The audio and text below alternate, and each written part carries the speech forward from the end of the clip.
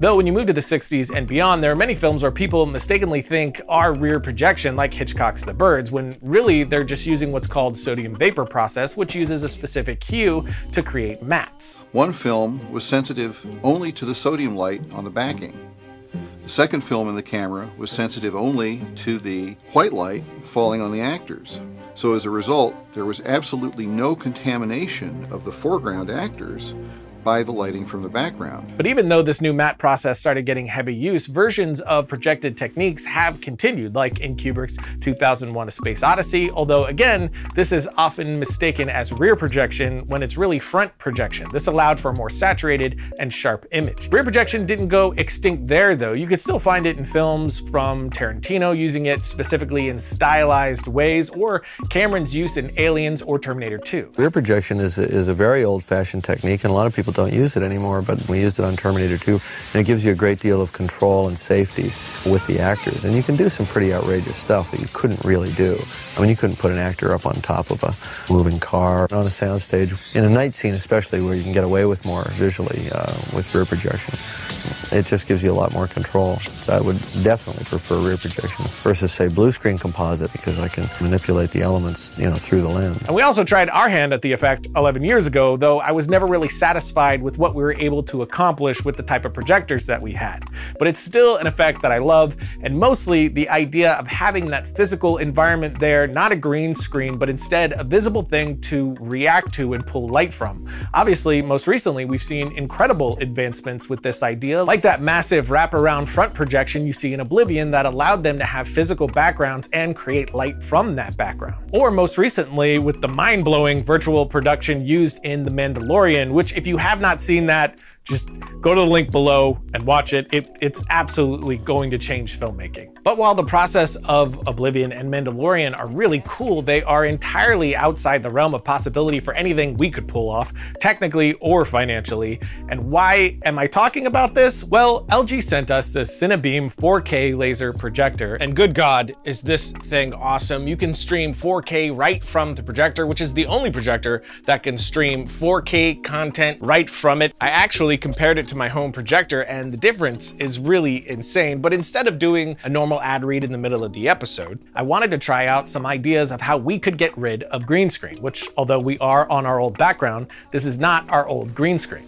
It's the projector. And the way that we're doing this is front projection, which I haven't done a lot of this because with normal projectors, the problem is the throw. How far you have to have the projector from the wall to make it all work, which means the image is going to be on your talent, and the light beam across the room is going to cause a lot of problems as well. One of the reasons this is so interesting for work like this is that it's a short throw projector. So we can have this just 2.2 inches from the wall and get a 90-inch screen, or back it up to 7.2 inches for a 120-inch screen.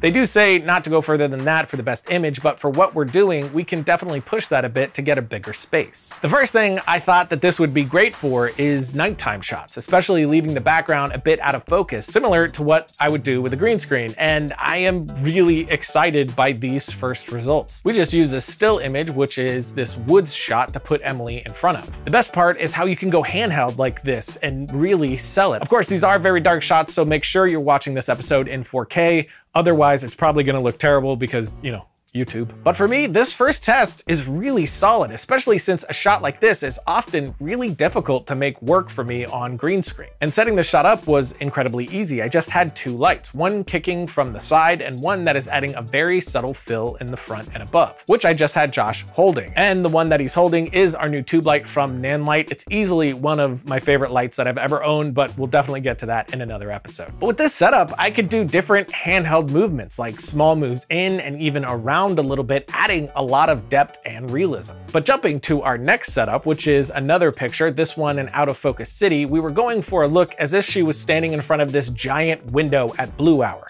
Again, this lets us be handheld and get some nice moves in, and again, it works really, really well. Similar lighting setup here too, just two lights. One as the light to boost what's coming from the screen, and one that is bringing up some fill on her other side. Or we could just go totally abstract, use this for stylized pieces, use design behind our talent to build out the scene, which could be great for music videos or other similar type work, again, in a much more organic way. Even some possibilities for visual effects. This shot here reminds me of Annihilation, maybe putting your actor in some kind of sci-fi wall. There's even a world where you build something out around your scene for a very scaled down version of what Mandalorian did. I mean, obviously a very scaled down version. Of course, you have to keep in mind that there is no parallax. The image isn't going to alter with the position of your camera, but I am really loving this for a way of doing green screen without the green screen. Even just for things like this. The main reason we stopped doing our green screen background is because of that extra step and hassle that it added to our workflow. Next, we're going to take this thing out to our garage to see about doing a car shot. But before we do that, let's take a look at the actual projector. And it's this short throw projector that really does make all this doable. Like I said before,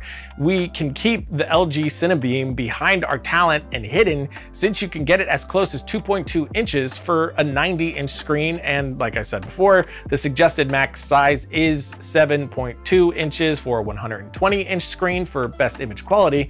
But with what we're doing, we really can push it further without any issues. It's also 4K with a 2,000,000:1 contrast ratio and DC P3 97% color accuracy and HDR10, a bunch of numbers and random words for most of us, I know, but what matters is it makes for a much better image, which when compared to the projector I currently have in my theater room, the difference is insane. All those fancy numbers really lead to a much more rich and realistic image, which obviously helps a ton when you're trying to fake that background. Plus, for all my cinephiles, you're getting much closer to the filmmaker's intention for each film that you're watching with this thing. If you compare the look and color here on my personal projector to the Cinebeam, the difference is massive. Of course, my projector is 1080, but the difference in contrast between the two and the nuance that you're getting that's completely lost in my projector is making a huge difference. And obviously, that's the main use of this beautiful white box of movie love, just watching great movies. I really love the menu on this thing too, super clean and simple with a great remote, basically acts like a laser pointer,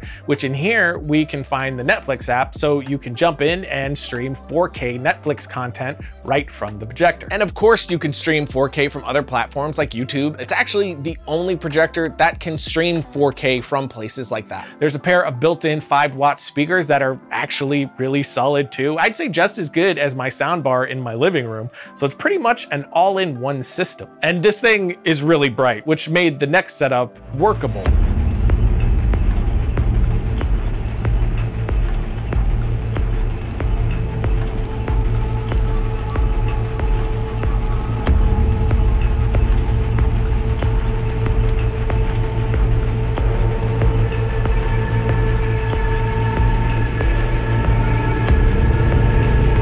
Very similar here as far as setup, and we went with a more artificial light overall, bursting some light through the front and back of the car, and then again, some movement in light to get that sense of motion. Now, we only had the projector for a short period of time, so I have so many more ideas that I want to try, and I'm seriously considering getting one just for the effects aspects alone. I really love the idea of using this as set extension or for process shots like driving, or as a replacement for things just like this, or even as a great solution for talking headpieces, giving you a ton of options with only having to change the lighting. Overall, you are starting to see the attempt at virtual productions at lower scales lately, but it's all still really inaccessible to most of us.